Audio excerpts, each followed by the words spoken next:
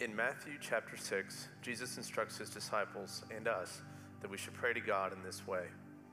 And when you pray, do not be like the hypocrites, for they love to pray standing in the synagogues and on the street corners to be seen by others. Truly I tell you, they have received the reward in full. But when you pray, go into your room, close the door, and pray to your Father who is unseen. Then your Father, who sees what is done in secret, will reward you. And when you pray, do not keep on babbling like pagans, for they think they will be heard because of their many words. Do not be like them, for your Father knows what you need before you ask him. This then is how you should pray. Our Father in heaven, hallowed be your name. Your kingdom come, your will be done on earth as it is in heaven. Give us today our daily bread, and forgive us our debts, as we also have forgiven our debtors. And lead us not into temptation, but deliver us from the evil one. This is the word of God for the people of God. Thanks be to God.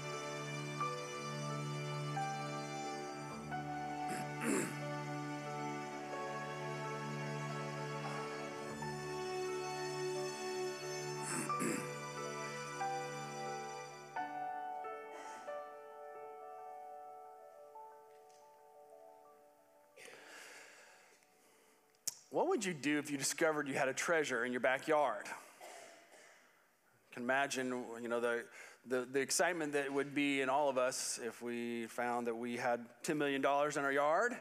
That's exactly what happened. Back in 2014, a couple in California who wishes to remain anonymous so that people don't know who they are and go ask them for money, found a tin can on a trail that they had been passing in their backyard every day for years. And the sun hit it just right, and they noticed it had a lid on it, and on their daily hike just leaned over, popped off the lid of a can, and found a bunch of gold coins from the 1800s. It was actually the first of 5 of those cans, and the coins were so rare and so precious that it actually took quite a bit of time to figure out their worth. And as they looked over coin by coin, they found some that were super valuable. There was one coin that was worth almost $1 million in itself.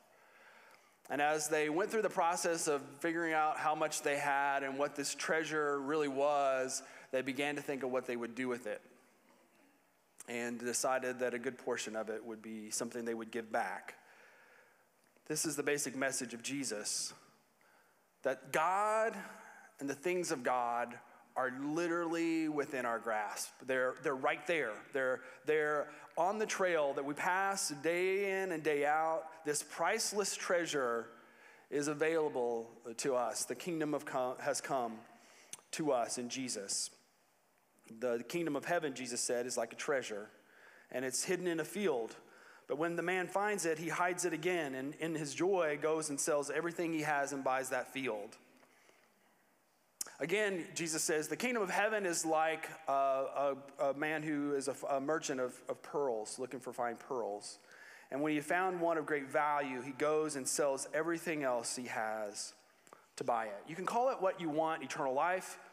We call it salvation. We call it God at work. We call it a God thing.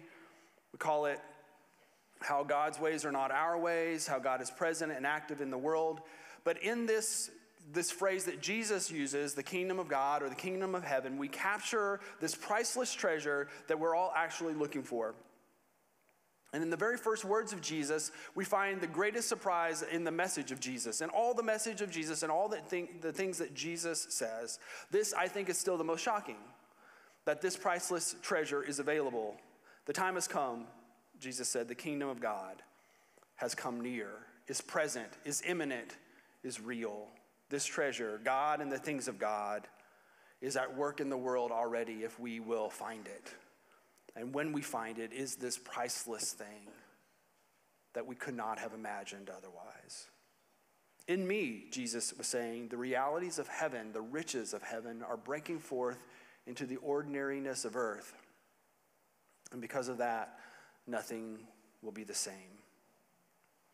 And in that discovery of God and the things of God, there's both a call for a raised awareness. Jesus calls people to pay attention, to be aware, to notice this treasure that we might otherwise miss. And it calls for a response, as in the story that I began with. What are we going to do with it? What are we going to do with this treasure that we've been given? A few years ago, we were preaching through the sermon. Along the way, I learned that, or have tried to learn that rhetorical questions are sometimes dangerous, depending on the setting. When I ask a question, sometimes people respond, and usually not in the MAC so much because you're a little bit further away and we're a little bit in the darker room. But in the sanctuary, especially, and at Greenwood campus, actually at the Greenwood campus, there were a couple adults that I just kind of had to say, these are rhetorical questions, right? You don't have to answer if you don't want to. One day I was working into something in the sanctuary sermon. And I said, here's the question that we're going to answer. Is God good? And a 4-year-old guest, 4-year-old not member of our church, who'd never been to Broadway before and I don't think has been since, when I asked the question, is God good, looked up from his little coloring sheet and yelled as loud as he could, yes, and then went back to coloring.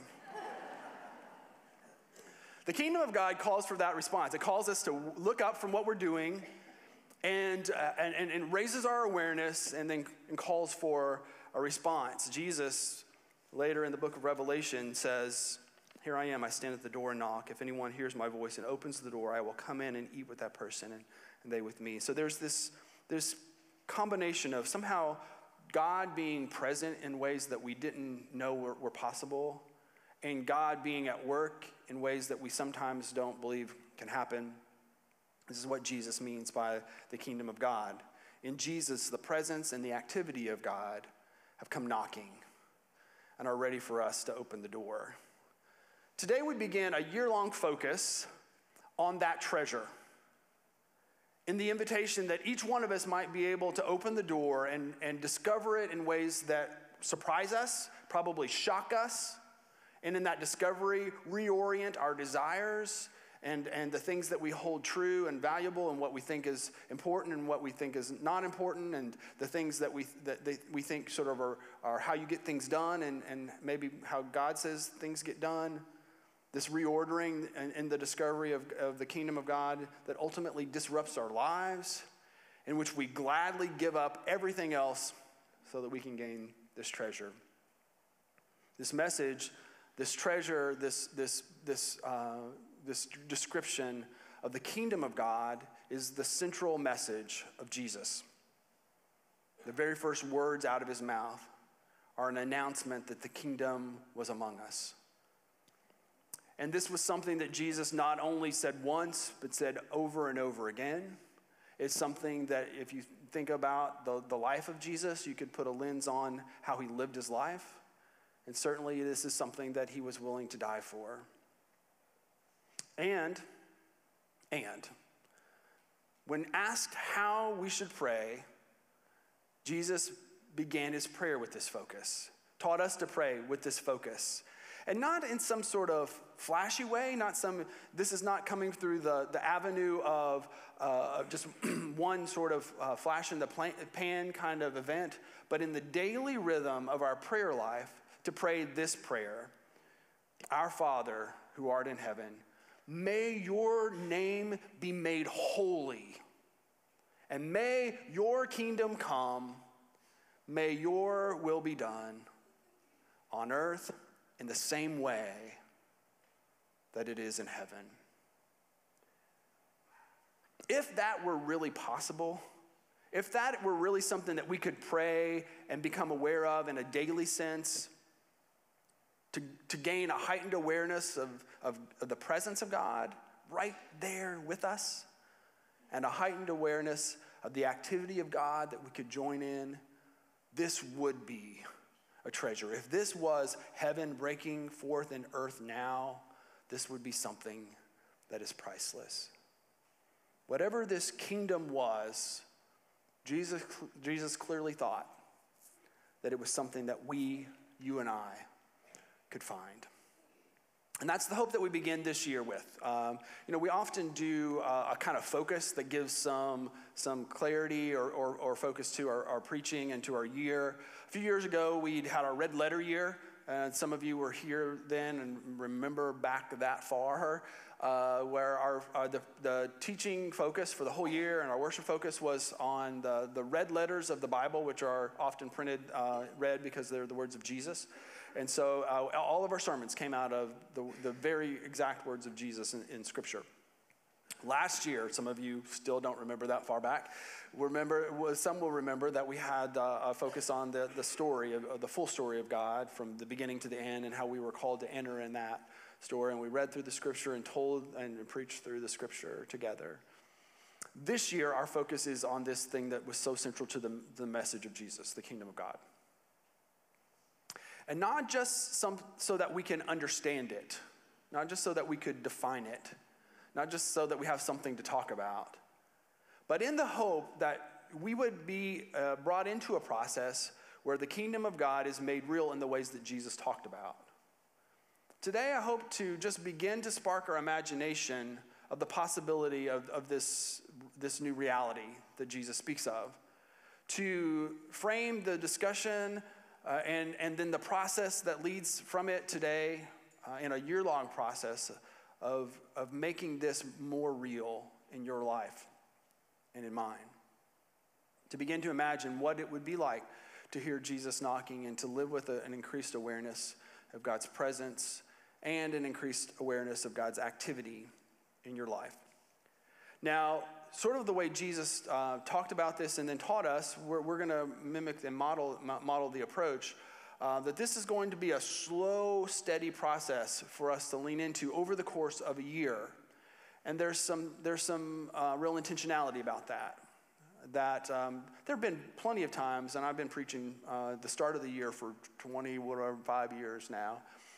There's been plenty of times, especially in my younger days, where I would get really excited about something and we would kind of give a lot of attention to it, and then the excitement would wane over time. And that's essentially what every New Year's resolution pretty much is, right? We start something at the beginning of the year and it kind of wanes. Our approach on this focus on the kingdom of God is going to be kind of the opposite of that. We're going to do the crock pot approach rather than the microwave approach. This is going to slowly simmer in us. And we're going to pray prayers, and we're going to engage in activities that help us begin to access something that is there, but that we ultimately and often will miss. We're going to do several things together. The teaching focus is going to be on the kingdom of God. We're talking about what it is and what it isn't. We're talking about how it really begins to reshape our lives as we lean into it, and ultimately continue to turn the diamond on the gift, the treasure that Jesus offers us in this kingdom. What it would mean for us to have this work in our lives, but also what it would mean for the world if we as the people of God really believed what Jesus said. We're also going to pray together. And there'll be prayer challenges throughout the year. Again, this is crockpot, not microwave. We're going to have different ways of praying, any which way imaginable. The point would be just simply that we're going to access the kingdom of God the way Jesus talked about it, by praying for it.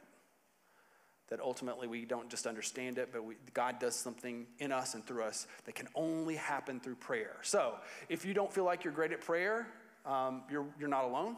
Most people don't feel like they're great at prayer. This year is going to give us a chance to lean into the power of prayer. And that's intentional as well, because there are going to be a lot of things to pray for. Good things and challenging things that we know of, even within our church. Wonderful things are coming, challenging things are coming, and that's just in the plans that we have, or the things that we know are coming up, some dates on the calendar. But we know that would be the same for you personally, the same is true for our community, the same is true for our world. This is going to be a year we're going to pray like no other. And if you don't feel like you're good at it, that's okay. That's a great starting point. And if you're gifted at prayer, or if prayer is a regular part of your practice in your home, then we're just going to ramp that up more. And today we're going to start very simply with that. The other thing that we're going to do, and I think we've mentioned a few times already, is that we're going to share in Holy Communion every Sunday together as a church. And we do this at our 8:15 service every Sunday, but at 9:30 and 11, at 9 and 10:30 at Greenwood, we're also going to share in Holy Communion. That's a bit of a change. And so I want to speak to that just for a second. This is part of how we're going to lean into this message. And there are a couple questions have come up related to that. The first one is the service going to go longer? I mean, I know you didn't think that, but a few people had thought that. We're adding something. So you may have noticed that we just took out one song at the beginning of the service, and my goal is to preach shorter. And we're really glad that we took that one song out at the beginning of the service in case I don't preach shorter. But the plan is to not go longer. We have a way of dealing with that. The second question is, how do we do this every week? And they're actually, when you have a lot of people, those questions, those detailed questions become more important than, the pastor who has, or the worship team who has the bright idea, hey, let's just do communion every week. And somebody's like, well, how are we going to get bread? Or how does that work? And so there is a little bit of a change today as it relates to that. And it reminds me of a story a few years ago. One of the things that we're known for and is sacred around here, especially with our kids, is goldfish. Not the real goldfish, but the little, Nabisco goldfish in the snack area. And you can take them anywhere. And I stepped on one this morning, right before church. And several years ago, our volunteers, who were so faithful and so good, went to Sam's, and they were out of goldfish. And in the crisis of belief that followed, what we did was substitute them for Nabisco Cheez-Its, or the little Cheez-Its things, which then it was very confusing, because it's like, what was the best part about church? Cheez-Its. Did you say Jesus? No, we said Cheez-Its. It was very confusing. But these teenage boys, I won't mention their names. These teenage boys, there are 3 of them in one family, all teenagers at the same time, confronted me one morning at church. They ganged up on me. It was like they were coming as a wall, like, hey guys, what's going on? They're like, Pastor Adam, we need to talk to you. It's very serious. And they're like, we missed the goldfish. Like, seriously, when are they coming back? Explain the situation to you, and we worked through it, basically. Over time, you get through these things together. And so one of the misconceptions is that only old people don't like change. None of us like change. And some things that we kind of get used to. Part of the point of this is that we get out of our comfort zone just a little bit. So all that to say, the bread will look a little different today. Nobody freak out. The bread's going to look a little bit different today. Once a month, we're going to have the Hawaiian bread that we love so much. But a good portion of the month, we're going to have a different form of bread, and we will all survive. It'll actually be good. So you get where we're going here. We're talking about this magnificent thing that cannot ultimately be described, this priceless treasure that is of not just one thing, but a million things that capture the presence and the work of God in the world. And we're going to access that and lean into it just through a steady, slow process. But don't be fooled. What we're talking about is more of a crock-pot approach than a microwave approach. I think that's actually something really important for our world. A world of breaking stories and news cycles that transition to the next crisis every, whatever it is, 2 weeks, 3 weeks, 6 weeks. We're going to slowly, steadily turn up the heat on what it would mean to be the people who believe in the kingdom of God that I think we could be. And ultimately, what we're talking about is something that calls for the highest level of commitment imaginable. You may know the story of making breakfast, and the chicken and the pig were enlisted to help. And the chicken jumped in pretty quickly and joyfully because the chicken had only to make a contribution. The pig took a little more time because what was required of the pig was a full commitment. Bacon and eggs.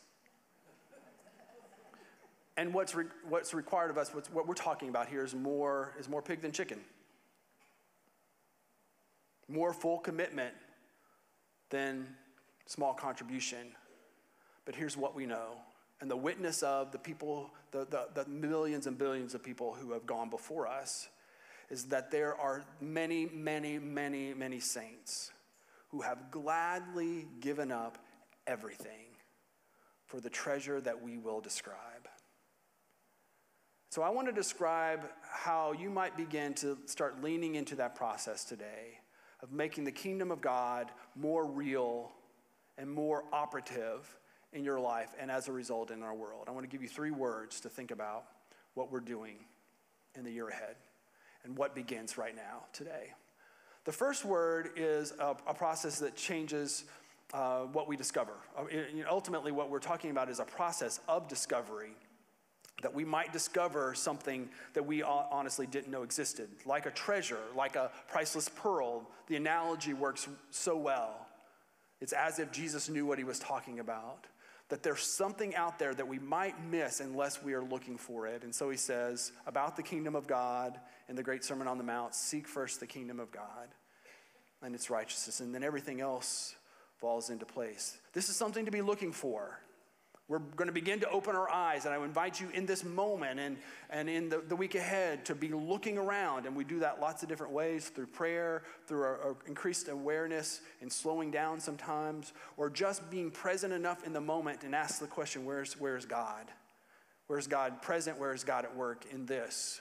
We're going to begin to pray into this reality of increased awareness of God and the things of God, because the kingdom is something that we discover. It's something that we stumble upon. It's something that is not inside of us. It doesn't come from us. It's not built by us. This is the work of God.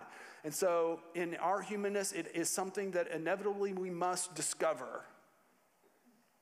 And we might walk past it on the trail 1,000,000 times, only to find it was right there all along. This is something that will shock us and surprise us as we increase our awareness of God and the things of God. Elizabeth Barrett Browning writes in her poem, "Earth's crammed with heaven, and every common bush afire with God. But only the one who sees takes off his shoes, and the rest of us just sit around and pluck blackberries." Now, I think blackberries are pretty holy, by the way. There's something to the power of just being present in ordinary moments. But the point is well taken, isn't it? That this is something for us to be looking for. If this is a kingdom that God builds, then part of our part is to discover it as if it were a treasure worth finding. And Jesus seemed to believe that God's presence and the activity of God was a treasure worth finding. Can you imagine? Just think about working this process. Can you imagine a year from now what it would be like for you to have an increased awareness of God and the things of God? Can you imagine how your life would begin to be different? How your relationships might have a sacredness? How you might view yourself and your problems and the world and its problems through a different lens, a lens of truth and authenticity, but also of hope and possibility. So it is a process of discovery. It's also a process that has to do with what we desire. And so I want you to begin to think, I want us to begin to think about what we want in life, what we really want.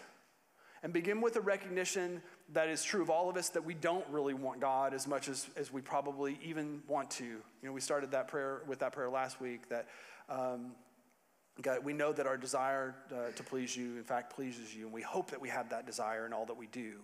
This is the process as we discover the treasure in the field and then realize the treasure that it is. This begins to reshape what we want in life and how we desire God.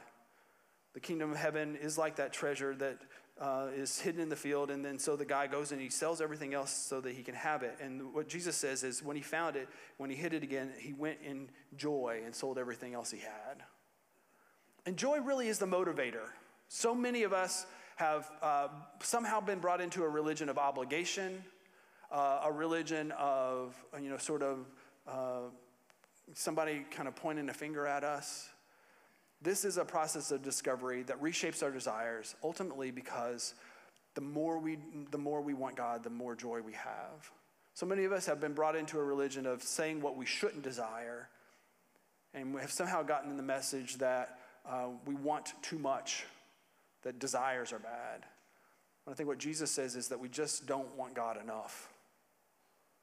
And so imagine, again, a process where we begin to ramp up what we want, that we begin to stop taking for granted all the hope and possibility that's right before us and how God becomes more central to our lives. Imagine a process in which our hearts begin to fill up and then overflow with God's grace and begin to pour out with a joy that we just can't contain, a peace that passes understanding. Imagine how that coming out as a fountain source out of your life might begin to affect everything else about you. St. Augustine said, "Thou hast made us for thyself, O Lord, and our heart is restless until we find rest in thee." And so Jesus tells us to seek this first because everything else will flow out of it as we begin to reshape every desire in our hearts. And also then the next word that comes out of that is this, the discovery leads to desire, leads to a disruption. And here's the beauty of this analogy of the treasure in the field. When someone discovers it and then goes and sells everything else so they can have it, what they do is willingly change everything about their lives so that they could gain this one thing that's better than anything else. It's a complete disruption. And most of us, if we're honest, don't like to change that much. Goldfish crackers aside. We don't like to have our lives disrupted. Most of us get into this looking for a sense of comfort and security. And the beauty of the analogy of the treasure that is the kingdom of God is that you see people gladly, willingly giving up things, letting go of things, finding the power and the strength to turn loose of stuff that we have up to that point held on to with a death grip out of fear and anxiety. Now, instead, gladly, willingly letting go because they know what they gain is far greater than what they currently possess. There are a few times in life that we do this. It's been said that when we have children, this is the greatest disruption. The first year of a child, of a parent's life with a newborn is the greatest disruption of any point else in your life. And it is an example of what we're talking about is a kingdom kind of principle that you see parents gladly giving up sleep, gladly giving up sanity, gladly giving up adult conversation and going out and doing all kinds of things so that they could love somebody. And this is what we're talking about, that we begin to gladly give up things. And it does not sound like a sacrifice. It does not feel like an obligation. It feels like a privilege. Imagine, again, begin to dream with me of you being able to let go of stuff that you currently cannot let go of. Imagine with me you beginning to be turned loose from sins that hold you back and keep you captive. Imagine with me and dream with me of you in your own life, in your lived experience, being able to actually love God and love your neighbor and doing things, acting out of that love that you just don't think are currently possible. The work of saints and super spiritual people. Imagine with me and dream with me of you living out the truth of what Martin Luther wrote in his great hymn, "A Mighty Fortress is Our God, let good and kindreds go, let this mortal life also. The body they may kill, God's truth abideth still, because his kingdom is forever." Imagine with me, begin to dream with me of living with a sense of eternity now. And let's be clear, what we're talking about is something that doesn't just affect you. And this is why this treasure is so important. Because make no mistake, the sheer amount of possibility in this room among the people of God is ultimately staggering.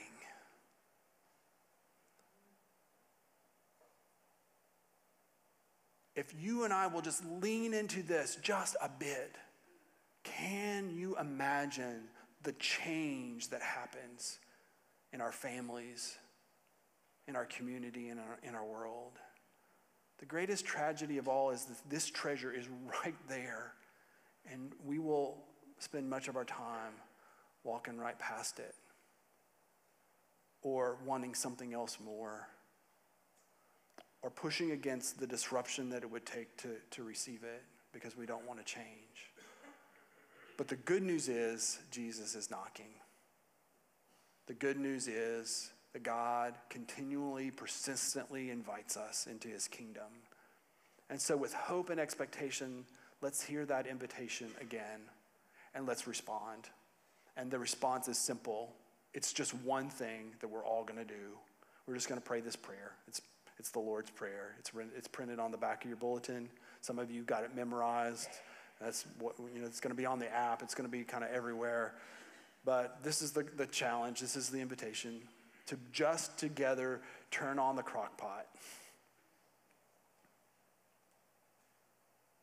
and take that first step and pray this prayer together.